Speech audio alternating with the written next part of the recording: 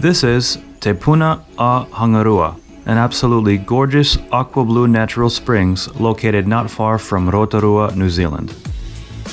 That is incredible. The water that feeds these springs filters through volcanic rock from the nearby Mamaku Plateau, reportedly taking about 70 years to complete its journey. This is Hamurana Springs. As the nearby sign says, in 1957, divers retrieved over 5,000 pennies from the springs, some of them dating as far back as 1860.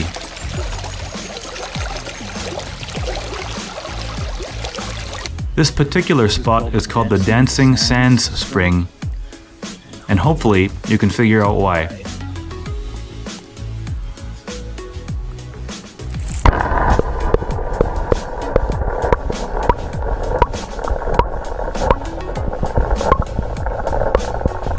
If you find yourself in the area, it's absolutely worth a visit.